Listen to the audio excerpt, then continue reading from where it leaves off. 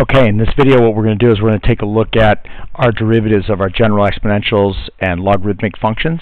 In this particular video, we'll take a look at the patterns and identify how we do that. So the general exponentials are like 7 to the x or 3 to the x or something like that.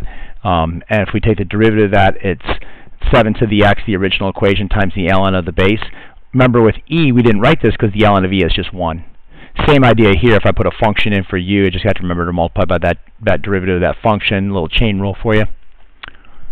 Example of that, if I have 10 to the x squared plus 1, then y prime is the original function, 10 to the x squared plus 1,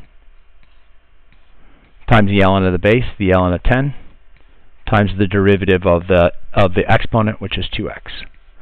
Can't really multiply anything out, just leave it just like that.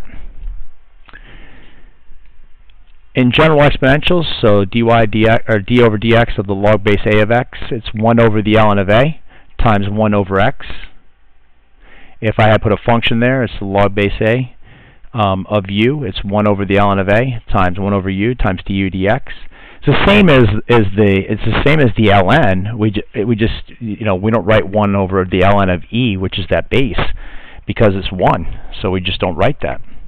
A couple of examples of that. First of all, again, I would pull this 1/3 out front, actually a 2/3 out front. I'd write it this way. Watch. I'd write it as log of 2x plus 5 raised to the 2/3 power. The 2/3 power because of the cube root and then the squared. And I'd bring that 2/3 out front. So before I found the derivative, I'd write it as 2/3 log, it's base 10 of 2x plus 5. Now find the derivative. Y prime is 2/3 times 1 over the ln of the base times 1 over the function times the derivative of the function. Sure, I could multiply that out. I could write it as 4 over 3 ln of 10 times 2x plus 5. I could do that. That's not a whole lot. Not much else you could do there. That's about it. That's about all you got. And this last one, I have a little technique of x to the x. I forgot about that. X to the x. When you have a variable raised to a variable power, what you have to do is you have to get this x. You have to get the x out of the exponent.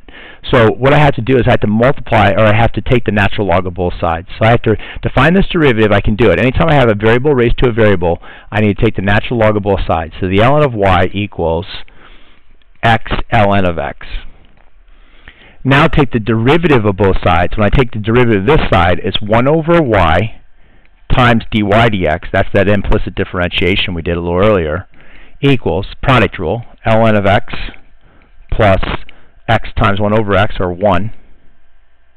And then to get dy dx, multiply through by the original equation. So dy dx equals x to the x times ln of x plus 1. This 1 came from, because the ln of x is 1 over x times x.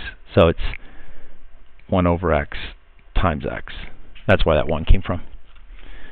Alright, so there we go. So little natural logs and little general logs and some general exponentials for you.